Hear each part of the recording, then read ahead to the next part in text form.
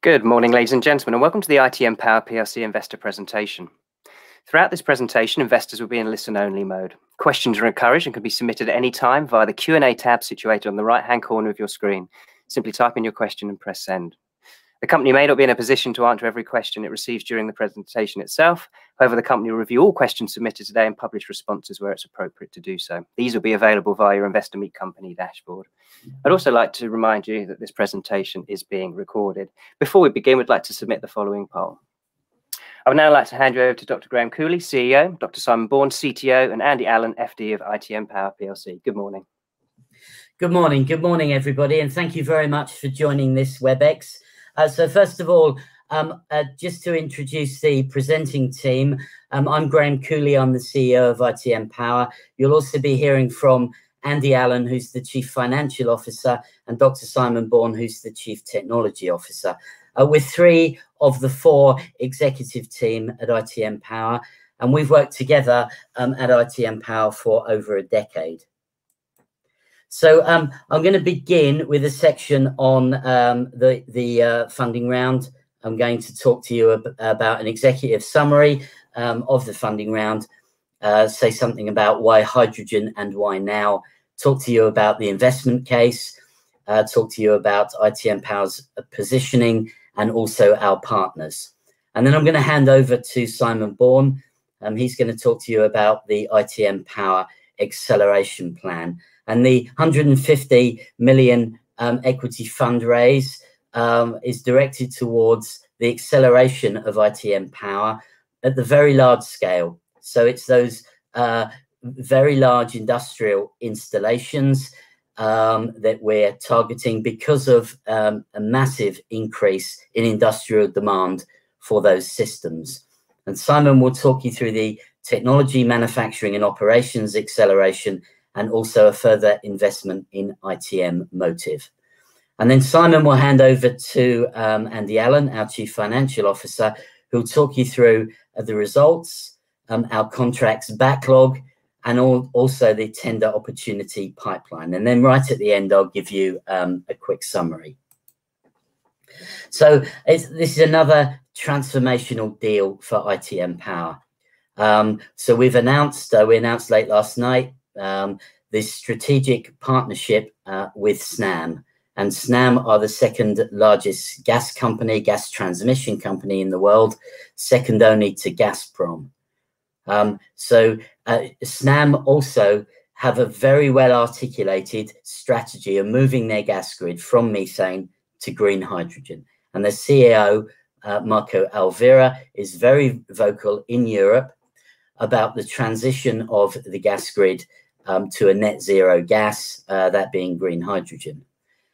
The other very important thing that was announced during the funding round was that the EU have announced that net zero will be put into law across Europe. So very important to note that green hydrogen, that is hydrogen made from renewable power and electrolysis, is the only net zero energy gas. And Snam's network is the most extensive across Europe, including their investment in the interconnector, which also goes to the UK. So along with a strategic investment of 30 million, Snam are also signed a commercial partnership agreement, which includes, as the first element, a portfolio of projects to 100 megawatts. We are preferred supplier, and there's a commitment to do those projects in the next 4 to 5 years. But there's much larger potential for the collaboration. And Italy is yet to announce its hydrogen strategy. That's imminent, and it's expected to be at the gigawatt level. So the first projects of 100 megawatts are in Italy, but Snam are present across the whole of Europe and internationalizing. So 150 million equity raise, we actually took, after incredibly strong demand, 165 million, including the investment from Snam, and there is also a 7 million open offer. So achievements over the last 12 months. So we now have a record backlog of just short of 120 million. We have a very strongly increasing tender opportunity pipeline. This is the pipeline of fixed price turnkey quotations we've made against commercial tenders. And that's a very intensive relationship with Linde Engineering to take us to a pipeline of 325 million of projects. We're occupying Bessemer Park at the moment. Actually, the executive team moved into their offices 2 weeks ago. Was delighted to see the progress in Bessemer Park. We're moving the equipment in across November, and we will be manufacturing in the factory towards the end of the year. We announced a 8 megawatt and a 10 megawatt deal. The 10 megawatt deal comes with a strategic partnership with Scottish Power Renewables. That's part of the Iberdrola group. And we also announced a 100 megawatt feed study. That's a front-end engineering design study in Humberside. And that 100 megawatt feed study is with ITM Linde Electrolysis, with Ørsted, and with Phillips 66, a very important project for the UK. We finished the formation of the 50-50 joint venture with Linde Engineering and are experiencing very strong momentum with Linde in key strategic markets. Why green hydrogen and why now? Well, there's two very, very important reasons. First of all, the reduction in the cost of renewable energy. As renewable power comes down in cost, of course, it's the dominant cost for green hydrogen. And as renewable power costs come down, so the cost of green hydrogen comes down. So there's an improving cost structure from renewable power, but also the reduction in the cost of electrolysis. And as you have more and more renewable power, then you need more and more energy storage. And I think there's very broad agreement that the best way of storing huge amounts of electrical energy for very long periods of time is to turn electrons into molecules, because molecules are easy to store. And the other very important reason is net zero targets. As I said, the EU are putting net zero into law now, and green hydrogen is the only net zero energy gas. And to put this in context, Europe today uses 400 terawatt hours of grey hydrogen, and all of that needs to be decarbonised. So that's mainly for ammonia and refineries. So even if you remove all of the hydrogen needed for the gas grid and all of the hydrogen needed for transport, and you just look at the existing industrial applications, it's equivalent to 140 gigawatts of electrolysis. So we had a really transformational announcement from the EU. Seems a long time ago now. It was the 8th of July, of 150 billion of stimuli for the green hydrogen industry. So this is 6 gigawatts of electrolysis to be deployed in the next 4 years, 40 gigawatts to be deployed in the next decade, and 100 billion over the next decade, so 10 billion a year for 10 years, for contracts for difference auctions for green hydrogen. And we've also had gigawatt announcements from Germany, Holland, Portugal, France, Spain, Italy imminently coming, Poland imminently coming, the UK's strategy coming first quarter of 2021. So ITM Power in incredibly good position. We were the first electrolyzer company to move into a gigawatt scale factory. We announced with the funding round that we now have provision to establish a second gigawatt factory. We have great technology leadership. We have very strong partners with the likes of Shell, Linde, Snam, Ørsted, and Scottish Power Renewables, part of the Iberdrola group.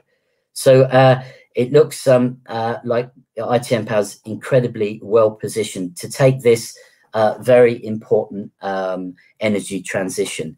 In fact, Bloomberg New Energy Finance referred to it as a once-in-a-lifetime opportunity. So market drivers then, rapid adoption of large-scale hydrogen energy systems, massive commercial activity, government stimuli, and net zero targets. And the demand that's coming is for very large scale systems. And Simon's going to talk you through our acceleration plan to accelerate the electrolysis equipment at the very large scale. And by very large, I mean tens or hundreds of megawatts in size. So we're looking at acceleration in the area of technology, manufacturing, and operations.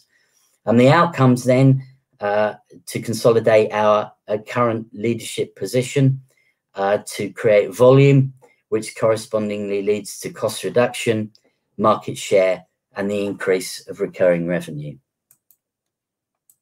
So in terms of partnerships then, we have three very significant partnerships: Shell, Linde, and Snam. All three have now done commercial and technical due diligence on ITM Power, and we've been through a long process with all three of them. At first, started working with Shell in 2013, and our first announcement about our Shell relationship was in 2015. That was a siting agreement for siting ITM Power refueling stations on Shell forecourts, including co-branding. We developed the relationship and the projects for deploying those refueling stations also with Linde Fuel Tech. And so our relationship with Linde also goes back over half a decade. We were delighted when Shell selected ITM Power for the 10 megawatt refinery project. That's the Refine project. It's the largest PEM electrolyzer in the world. It's being deployed at the Rhineland refinery, and it's a very, very important reference plant for ITM Power and for Shell.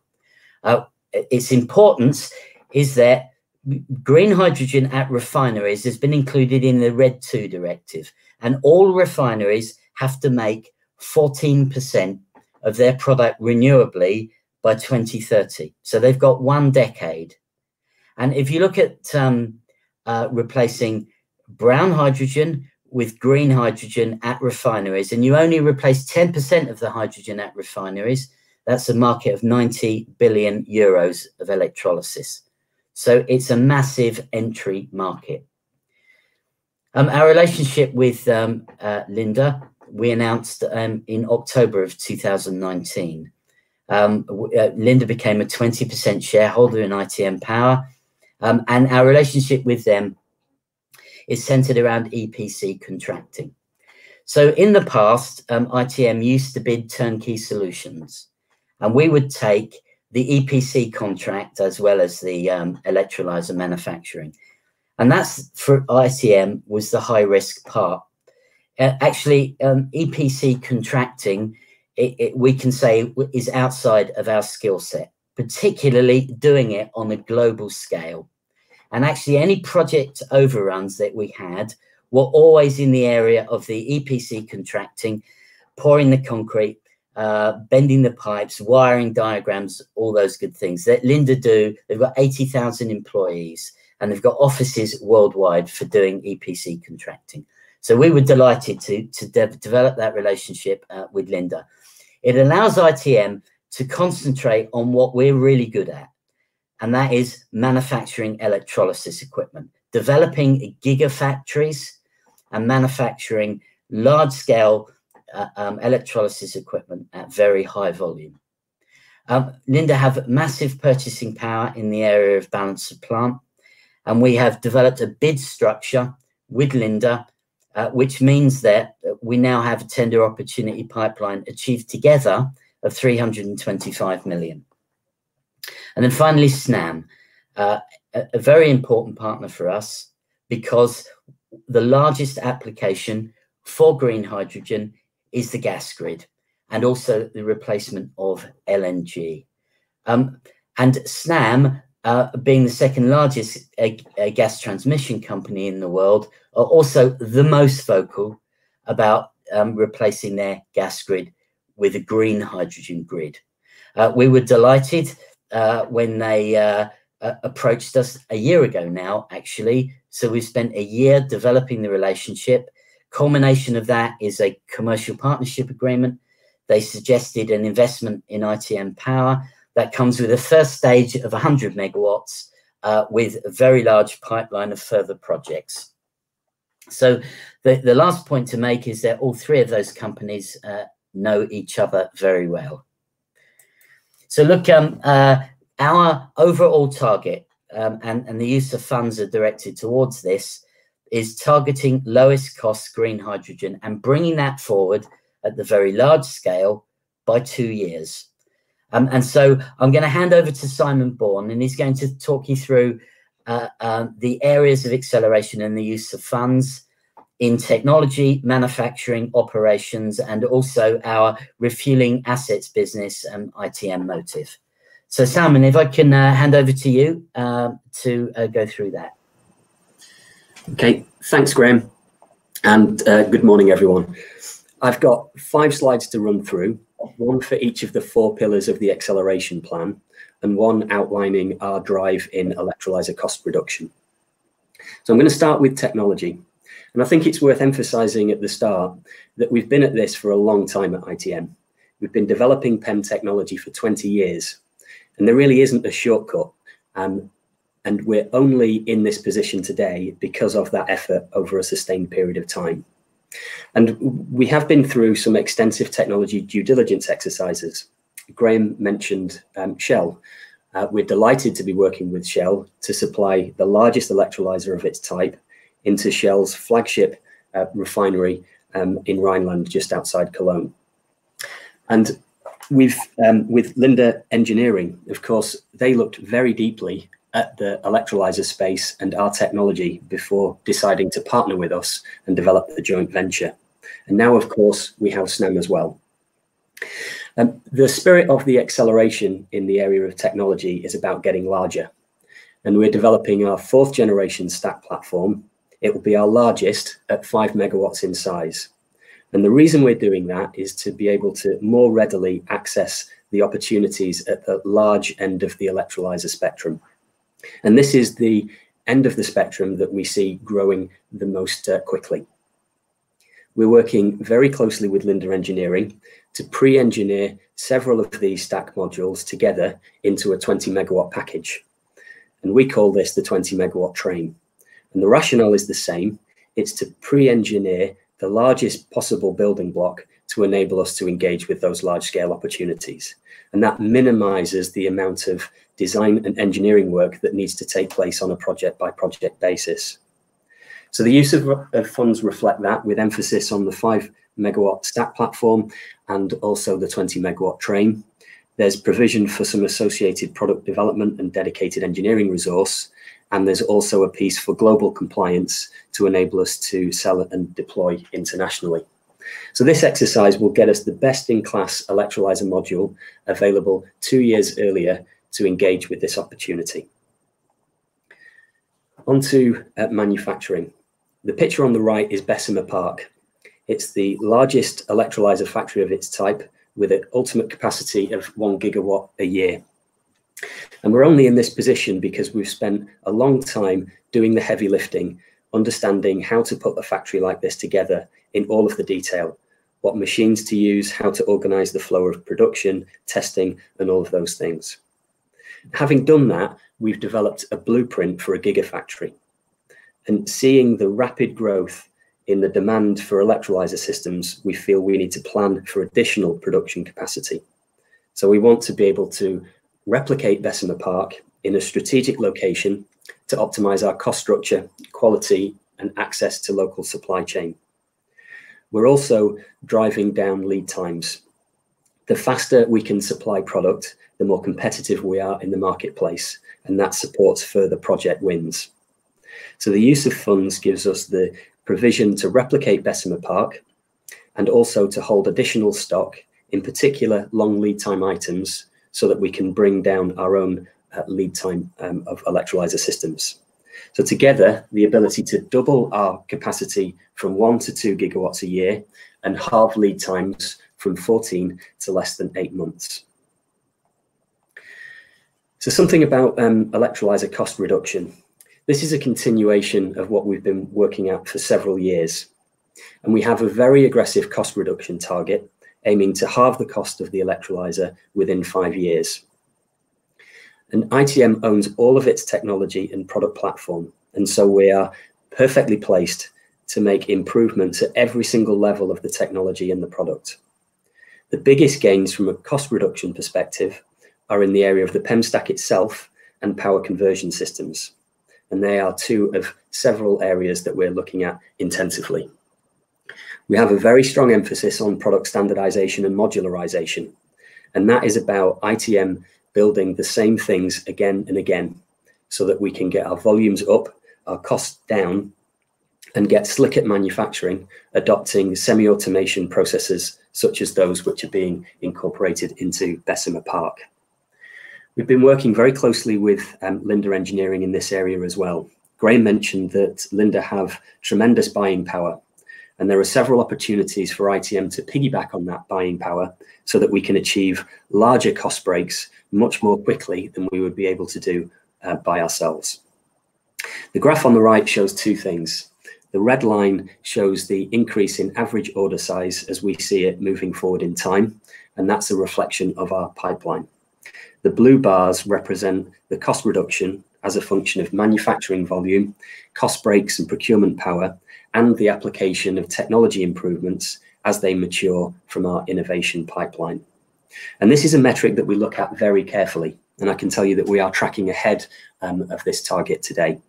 In summary, we're less than €1,000 per kilowatt for the full system today at the megawatt scale, less than €800 per kilowatt at the 10 megawatt scale, and we will be less than €500 per kilowatt by the mid-2020s. On to operations.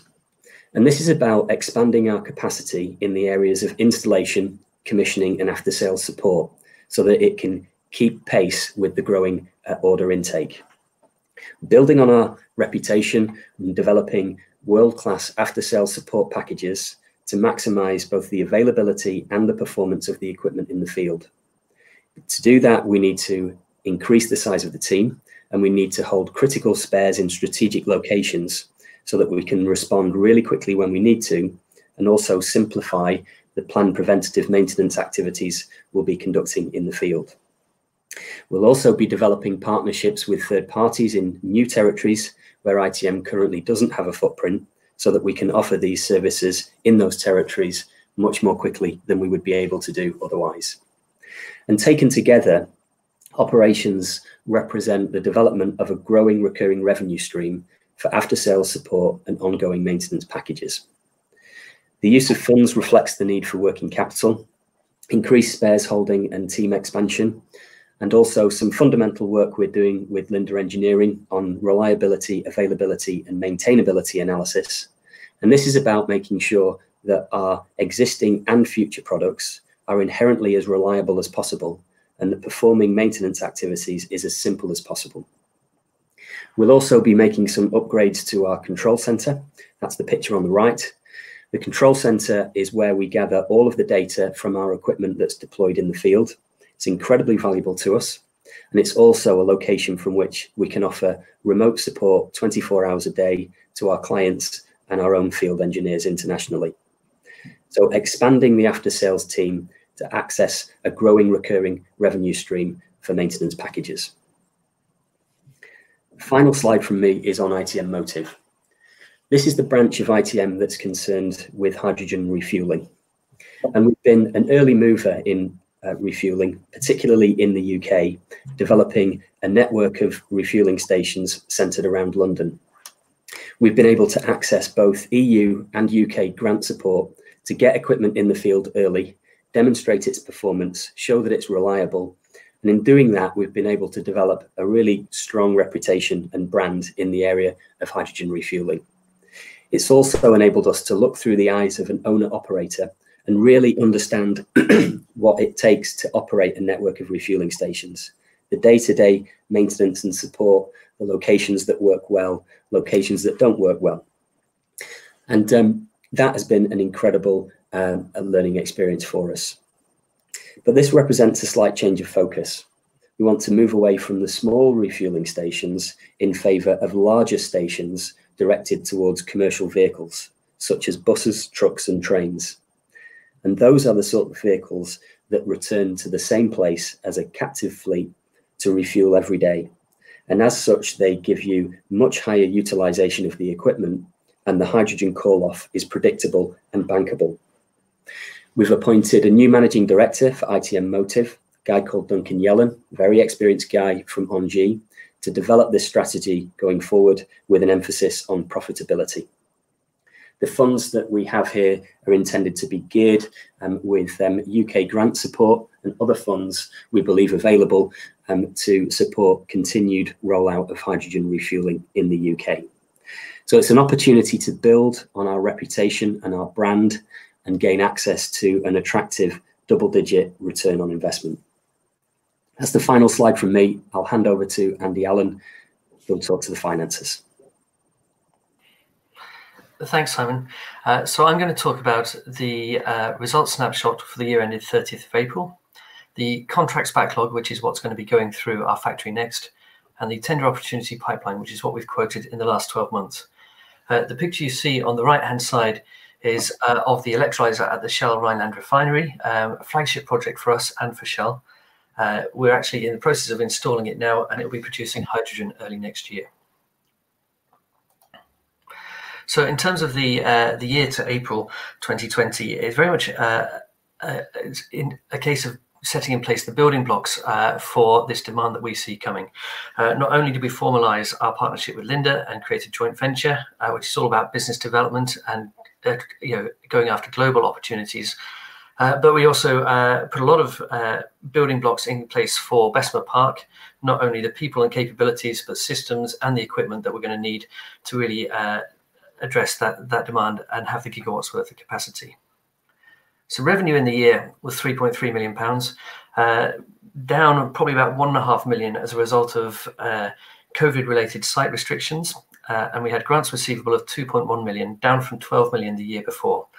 Part of that was the impact of Brexit and the fact that we've won far fewer EU grants since 2016 in the referendum, but also a conscious decision by the company that we're actually looking to change the income mix to one of sales revenue.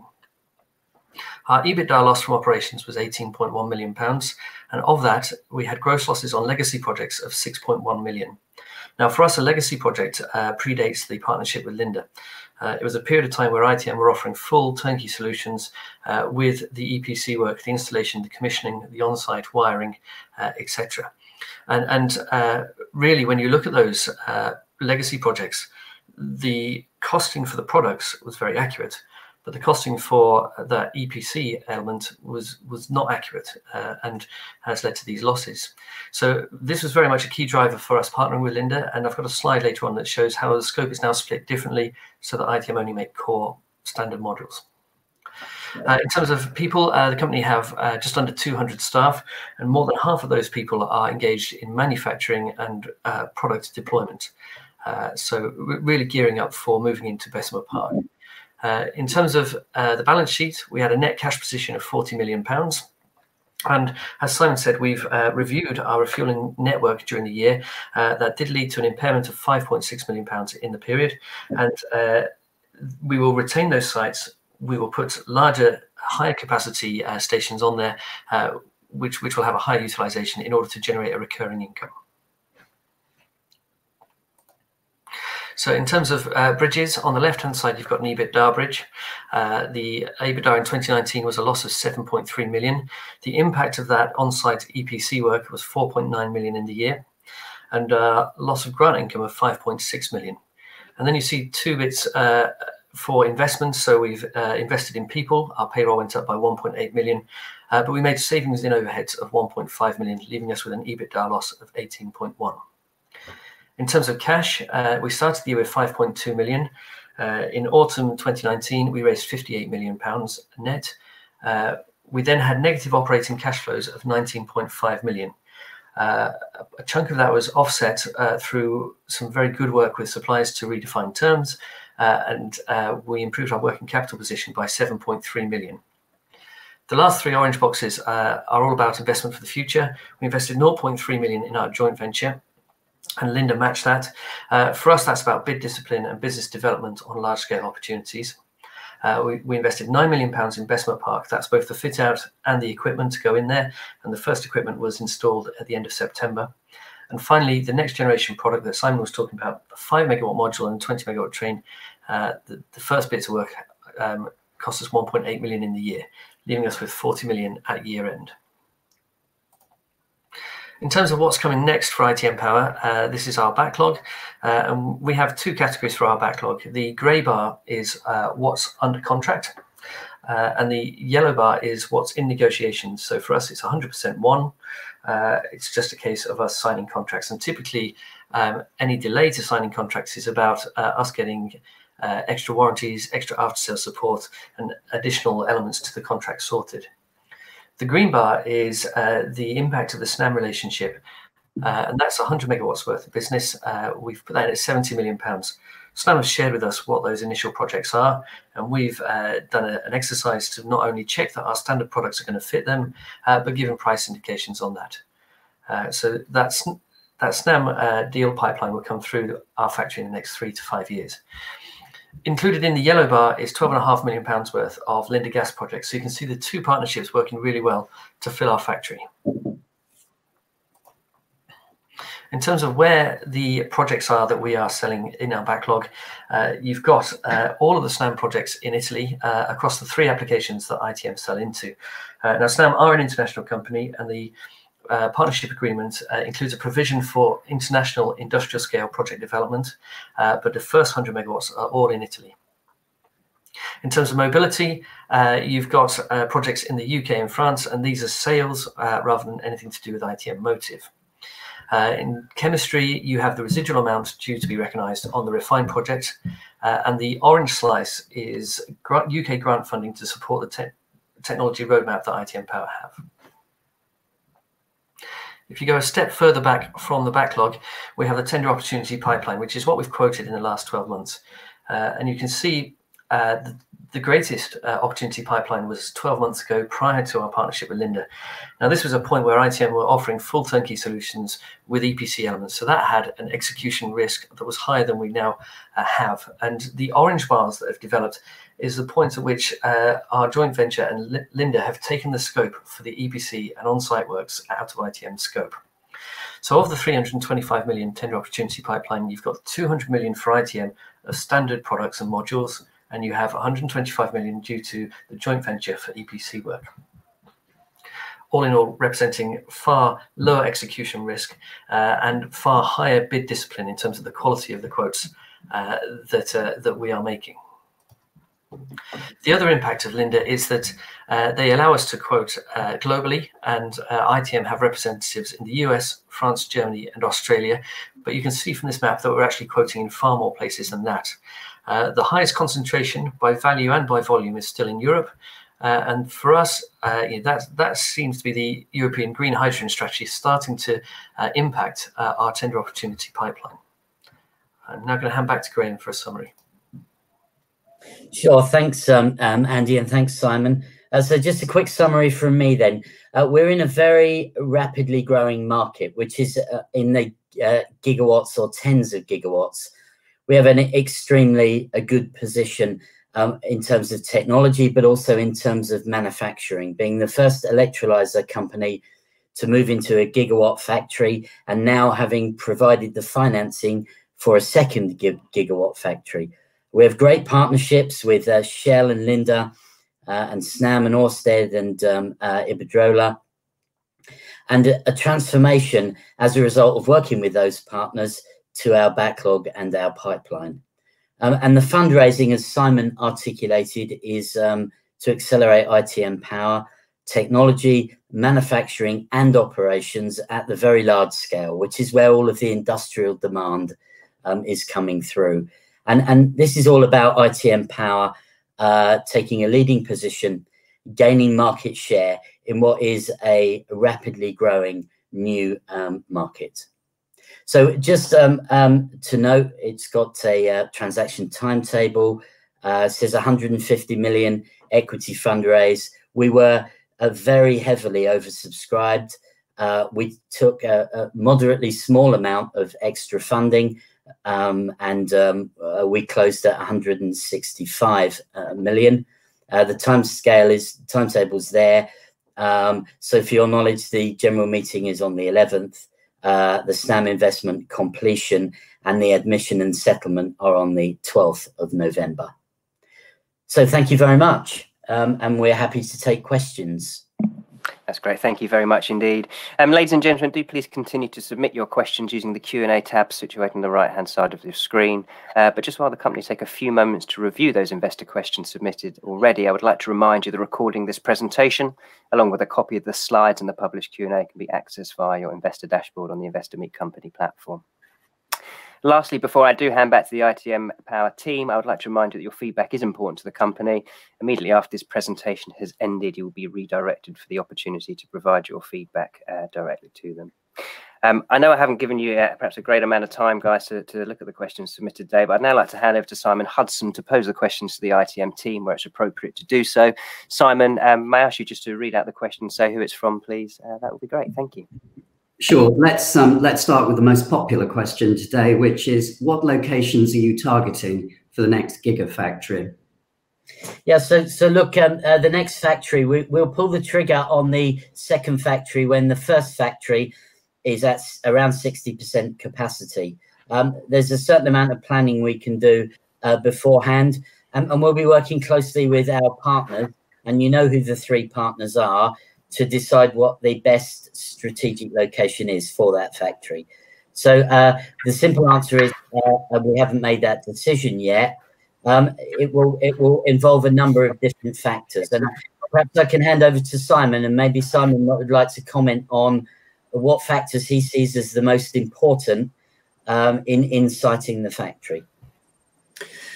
Yeah, well, I think it's very important to make sure that we have a location with the right quality of workforce, and also access to supply chain. And we've always tried to grow our supply chain in step with our production capacity, and we try where we can to source locally, which is makes the whole process a whole lot easier. I think there are several drivers for different locations, and it's nice to be in demand. But Graham's right, we need to consult with our partners, consider all of the variables to make sure that the optimal location is chosen.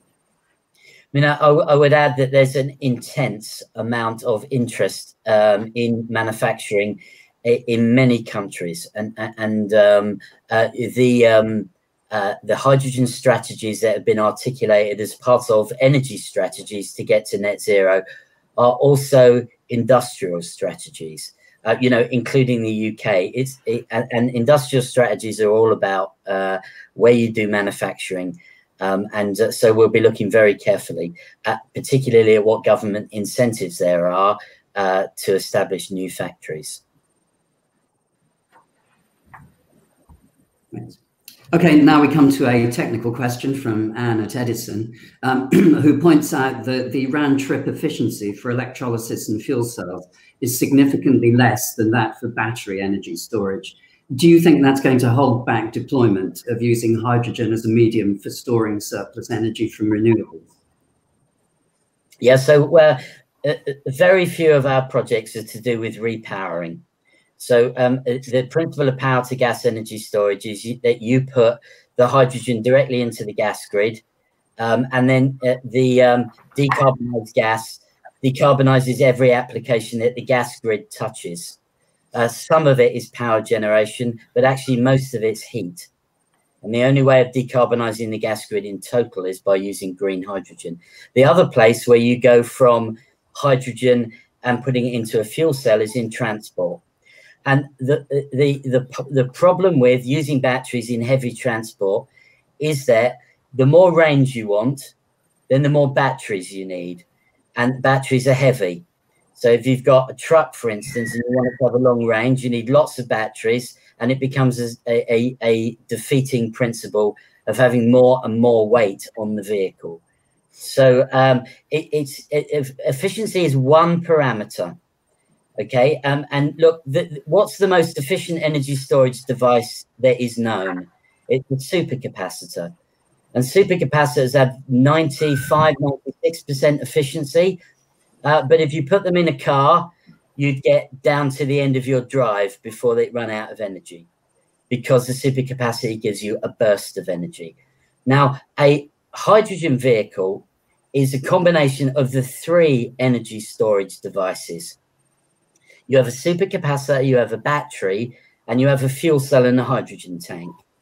Okay, the supercapacitor does the burst of energy for acceleration and works in tandem with the battery, and the fuel cell does the very, very long range stuff. So you use the right energy storage devices for the right applications.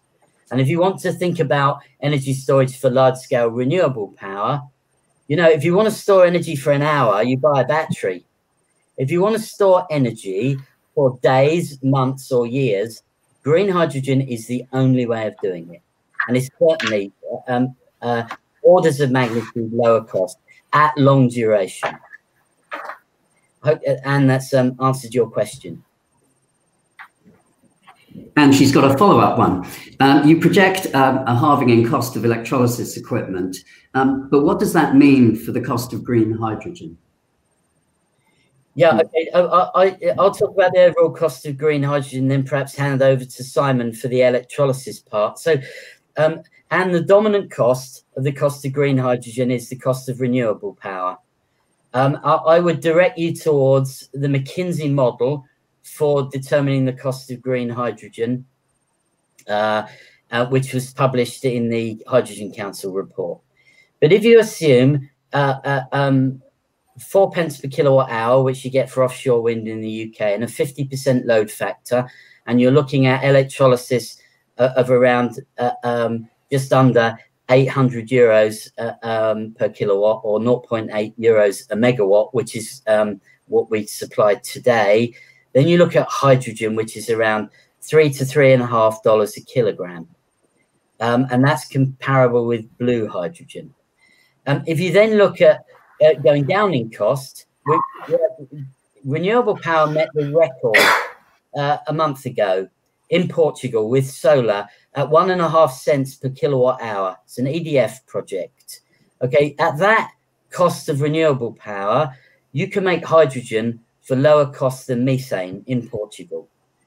So that's net zero and lower cost than methane. The three parts to the cost of renewable hydrogen, green hydrogen. One is the cost of renewables. That's the dominant one. The other is the cost of electrolysis. And the third is the load factor of the electrolyzer. And the McKinsey model outlines it very, very well. It's a really great model to look at. But Simon, can I hand over to you about the cost reduction of electrolysis? Sure, I think you've covered it well. If you look at the all of the factors that contribute to the cost of hydrogen production, it is dominated by the use of power. So the fact that the price of renewable power is reducing so much is a huge factor in here. The efficiency of the electrolyzer is also very important, and we have a very rich development pipeline, and efficiency and cost are two of the primary areas that we're targeting in our ongoing development. I think one other thing to add, just very simply, is that the cost of the electrolyzer does dominate the return on capital employed for the person buying the electrolyzer and using it. So it is still fundamentally important in terms of our market penetration and our market share. Okay, next question concerns how long it takes for the pipeline and backlog to translate into revenues. So of the pipeline and backlog that you've announced this morning, when do you see these coming through as revenues at scale? That's from Peter D. Okay, that's one for Andy, I think.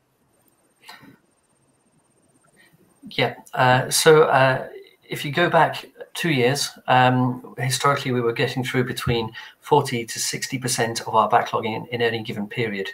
Now that doesn't hold true for 2020. Part of that is issues around COVID and the grant income going down. Part of that is around financial reporting standards, where we recognize income as kit is deployed rather than on a stage of completion. So 2020 looks like a bit of an anomaly in terms of backlog to revenue.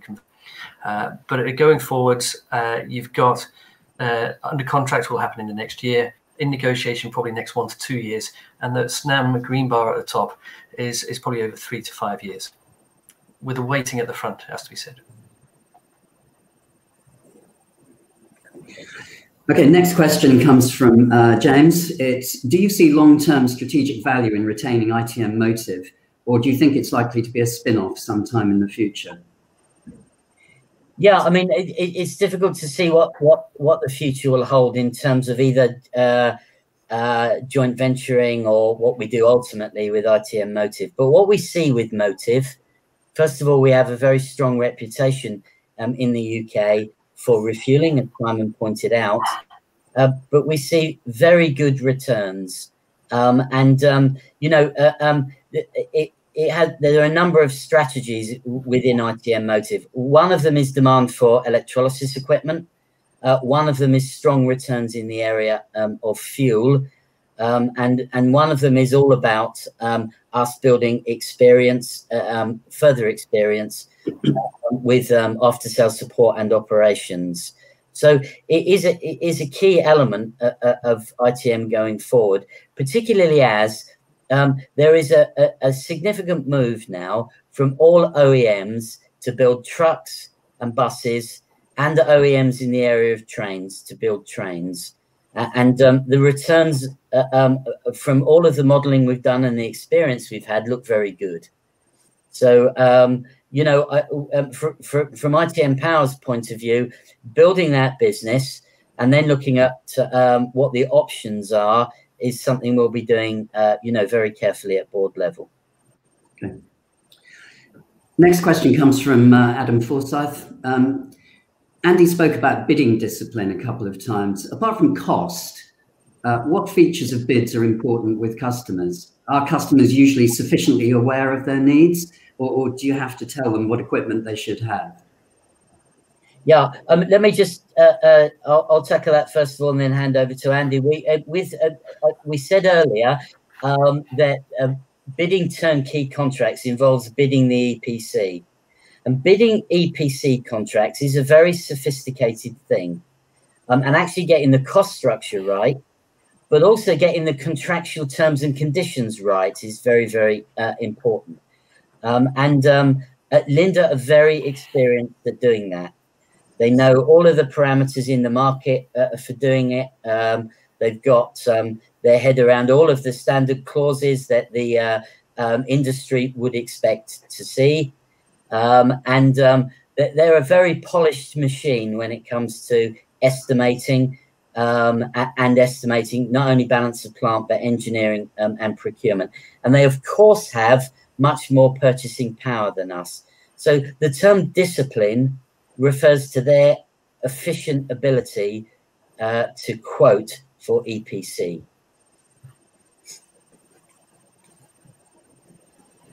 I think you've pretty much summed it up there, Graham. The other discipline we have is probably a better qualification of inquiries that come into us.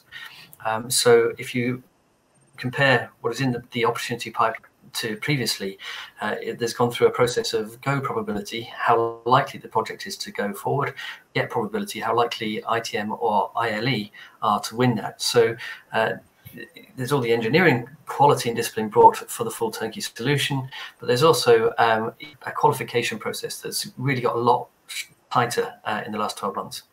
Yeah, I mean, that's true. Unpacking that a little bit, Linde are on site in refineries, chemical plants all over the world, and they know those projects where the customer is deadly serious versus those projects where perhaps they're gathering data. So actually, we get a lot of intelligence from Linde as well.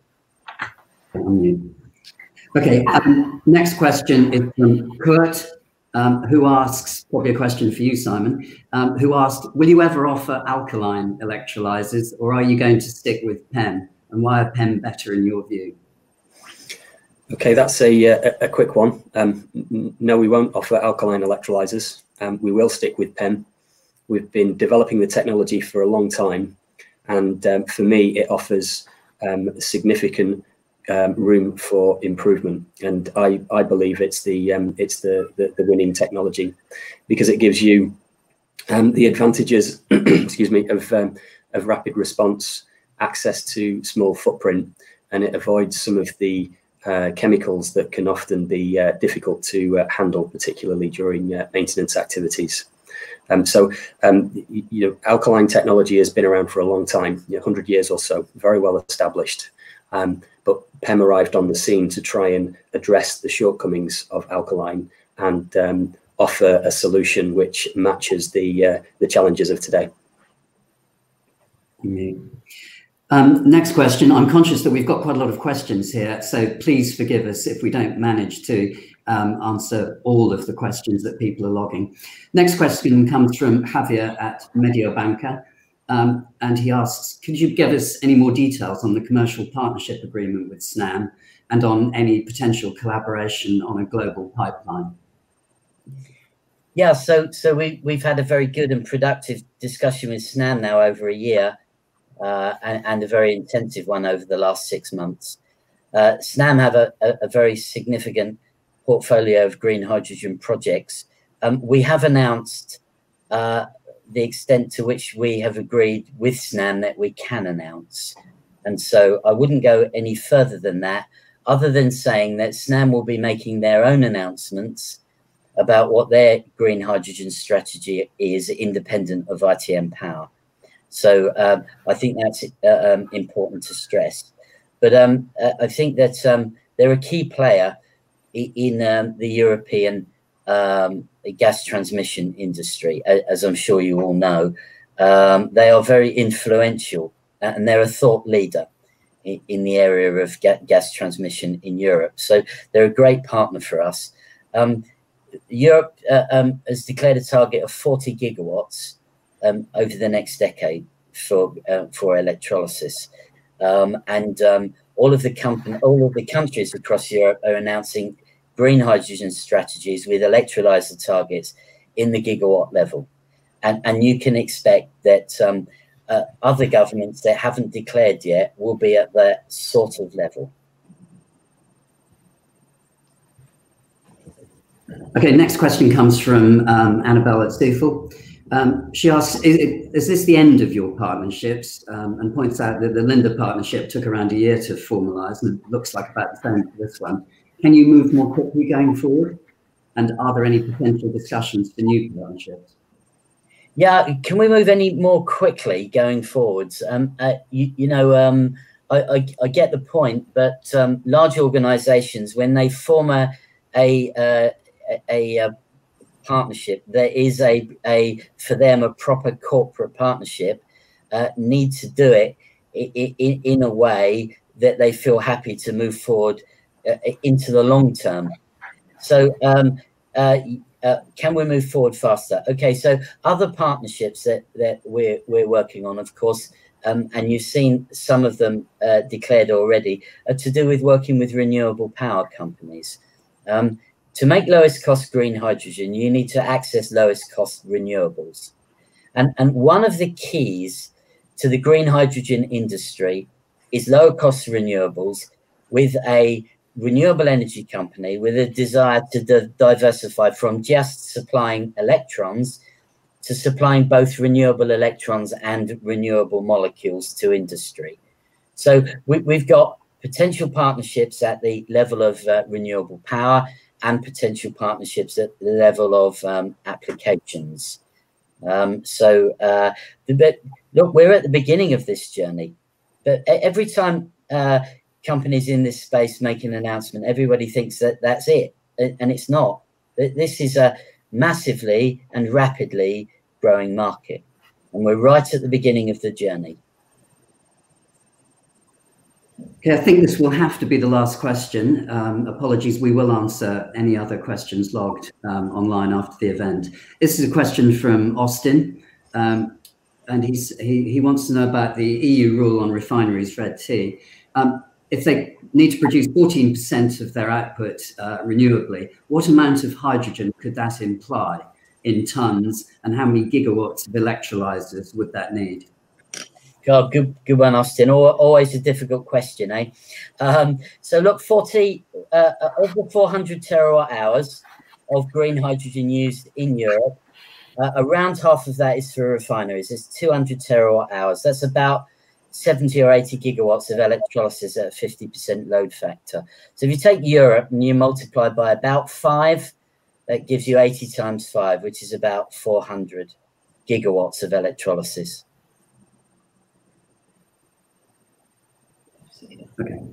Okay. I think we're going to have to draw to a close there. It's now 11:30. We'll answer all of the questions that you've logged, and you'll be able to see them later. So I'll hand back now to Investor Meet Company. Thank you very much, Simon. Thank you. And just to reiterate that the company will review all the questions submitted today and publish responses where appropriate to do so. Dr. Cooley, perhaps I could just ask for a last couple of words just to wrap up before I direct investors for feedback. That'd be fantastic. Thank you. Yeah, so look, I'd summarize by saying that we had a very successful funding round. We had some very engaging questions, and thank you, Austin, for all of yours during the funding round. We were delighted with the response of the capital markets to a green hydrogen proposition. And I think the markets actually did an incredible amount of research. And what we were most struck by in the funding round is how informed everybody was.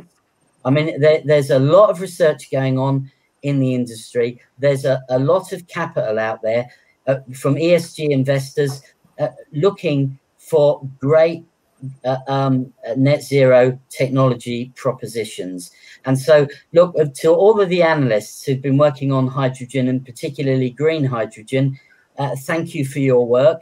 I think that the capital markets are now very well informed about the proposition.